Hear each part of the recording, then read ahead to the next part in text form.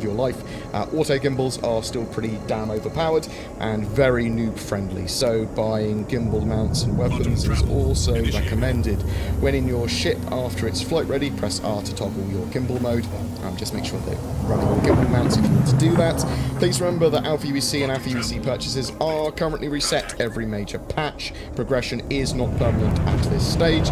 Also, ship rentals, a much cheaper way of trying and leveraging the money-making abilities of ships, are planned in a very near future 3.6.x patch. Do you have any other cunning ways of making money in 3.6 or trade routes that you want to share or tips to help? Then please drop them in the comments below. I'd love to hear them, and I'm sure other people would love to see them as well. Every month we have a ship giveaway. For July, it's for an 890 Jump, the mighty luxury ship.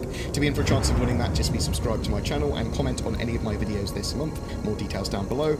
This has been donated by My Radar. They make a real-world weather app, and this also has some of the astral bodies from Star Citizen in there too, giving some really interesting information. It's getting more updates and functionality, that app as well, and they're adding the planets into the game too. I'm also shilling for NordVPN. If you're looking for a VPN, check them out, as they offer many benefits over free services and allow you to more securely and more freely access the internet, as well as helping you be protected while you're playing online. If you're looking for a gaming PC or upgrade instead, consider